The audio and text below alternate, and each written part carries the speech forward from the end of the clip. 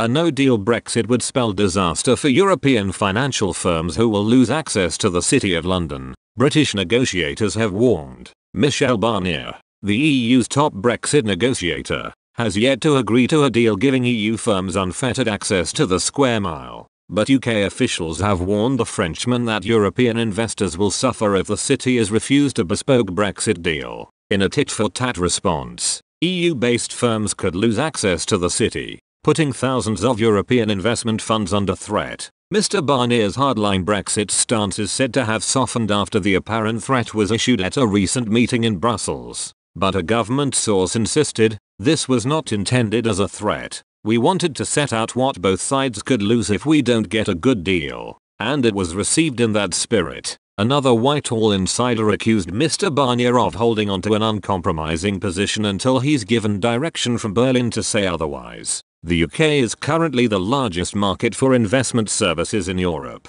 Nicolas Michel, the chief executive of Luxembourg for Finance, said European firms were facing up to the prospect of losing access to the city. He said, if the EU does not allow UK funds to be sold to Europe, the UK is perfectly entitled not to allow EU funds to be sold into the UK. Everybody had been working on the assumption you had to set up UK funds if you want to sell to the UK. Brexiteer Tory MP Andrew Bridgen welcomed the shift in Britain's negotiating stance over financial services. He told The Times, at last, the British lion has begun to roar. Now imagine if it threatened to bite. I absolutely welcome this move and the public will too. It's high time we toughened our stance. It's time we tried every ploy we have to ensure we get the best deal for taxpayers, as this will affect Britons for generations to come. Theresa May's Brexit white paper calls for mutual recognition of regulatory standards for financial service between the UK and EU. But uncertainty over the UK's departure from the bloc has sparked fears of an exodus of jobs from the city post-Brexit.